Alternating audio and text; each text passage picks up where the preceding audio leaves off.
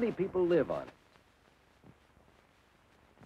Some people live where it is always hot. Some people live where it is always cold. Some are fishermen. Some are farmers. Some live in big cities. When we find out about people, why they live as they do, and about the world, we are learning geography.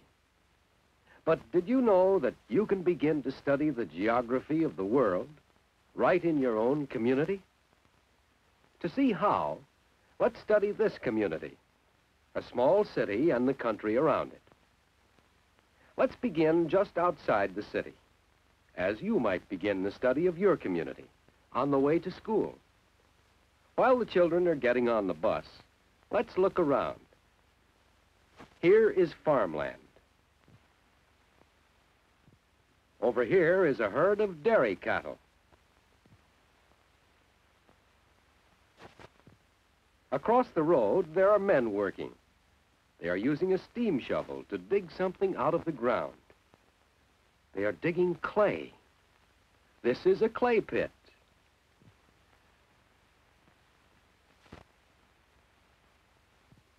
On the way to school, we can see more of this community.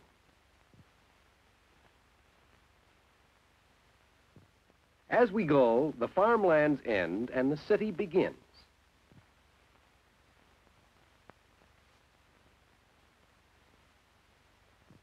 We go through a section of homes. Then we come to factories. Not far away are many stores and offices.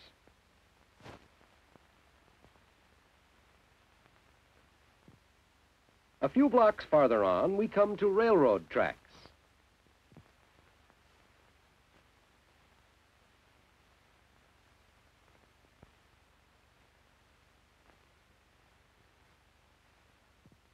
Then we go over the bridge across the river.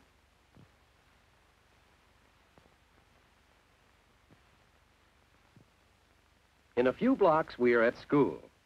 But of course, you see your community at other times than on your way to school. So let's look around this city a little more. Let's go back to the river we crossed. There's a small dam across the river. On the other side of the river are factory buildings. Now, why were the factories built along the river? Let's remember that question as we find out more about the factories. Do you know what this truck carries? Ice cream. And it's made in this factory. And look, they're unloading milk cans at this factory. Milk is used in making ice cream. But why is there an ice cream factory in this city? Let's remember that question, too. Here is another factory. The sign says it's a pottery company.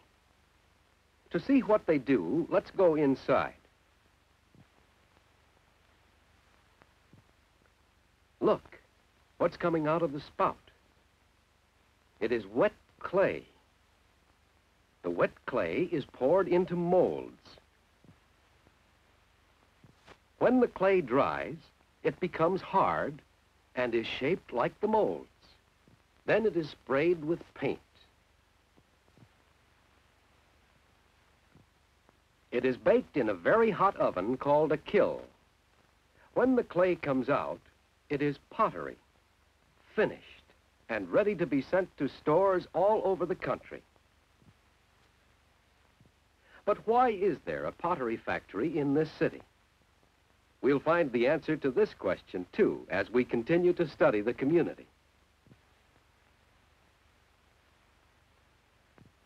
There, down the street, is the tallest building in the city.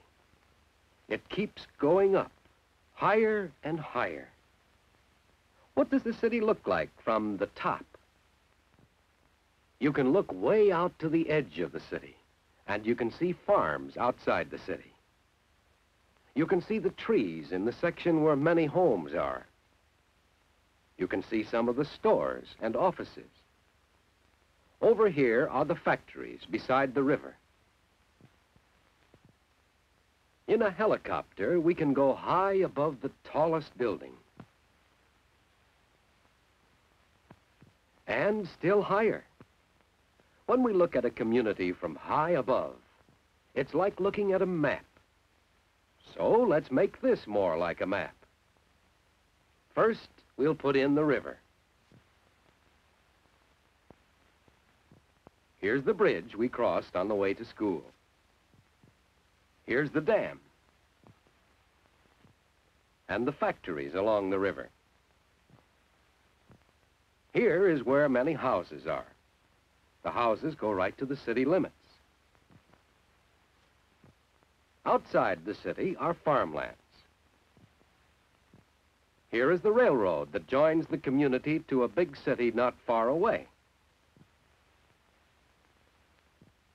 Leading out of the community in one direction is a broad highway. But in this direction, the roads are narrower. Why?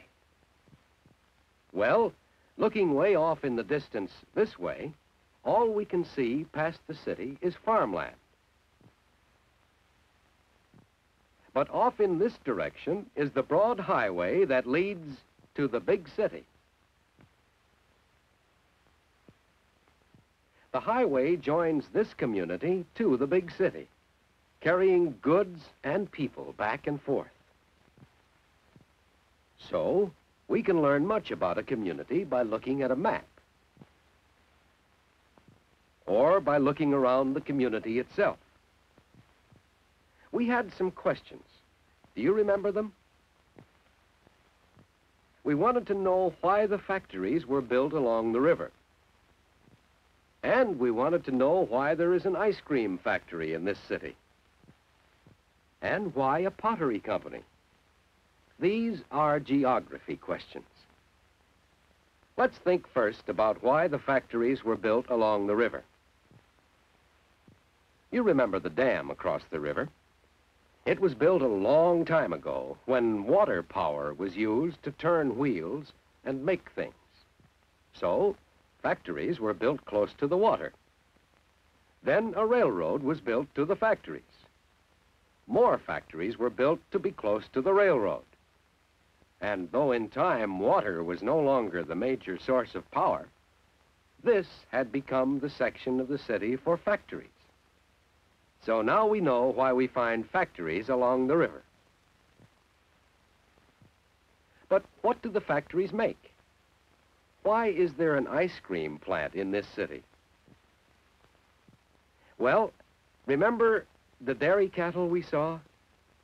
All around the city are dairy farms that produce large supplies of milk. The milk is put into cans and hauled to the ice cream factory, where the milk is used to make ice cream. Milk from the dairy farms, made into ice cream by people of the community and sent to the big city not far away. Now, why do we have a pottery company here? Let's think. We saw that there is a clay pit just outside the city. There is much clay here, and it is a good kind for making pottery. So, the factory was built in this community to be near the clay. We have learned a great deal about this community by looking around it and by studying a map. In the same way, you can learn about your community. You can learn how people live in your community, and in other communities, and in places all over the world. This is geography.